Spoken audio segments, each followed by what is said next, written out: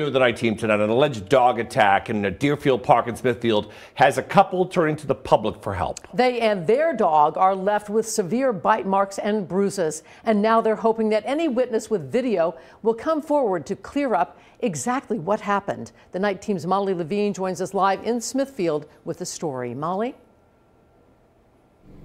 Yeah, Dan and Patrice, the couple says it happened right here in broad daylight at Deerfield Park, and they're asking anyone who may have witnessed it to come forward.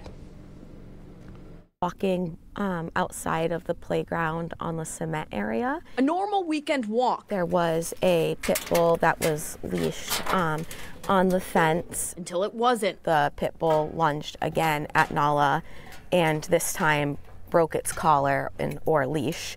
And charged right after her. Selena Mello and her boyfriend John Mitchell were walking their dog Nala Saturday afternoon around 3 p.m. when they say they were charged at by a pit bull. John actually picked Nala up in an attempt to get the other dog off from her, but the pit bull was still latched on to her face. That's when Selena stepped in, also attempting to get the dog off of Nala. I have puncture wounds to my wrist, my outer arm, and my thigh. Going into immediate shock and protective mode. Did the owner say anything, after this all happened? Help you guys at all? No, they actually tried to take off. While they didn't get the chance to speak with the dog's owner before rushing Nala to the emergency vet, Selena and John filed a police report, but claimed there are inconsistencies in it, including that their dog initiated the contact and also bit Selena. But they say that's untrue. So now they're looking for witnesses to come forward with cell phone video so they can get the story straight. We're very thankful for the bystanders who did help us, who called EMS, who called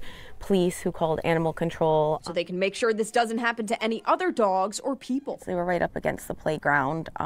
Just terrifying to think that that could happen to a small child. And do right by the pup she adopted from the Potter League 8 years ago. They try to spread awareness and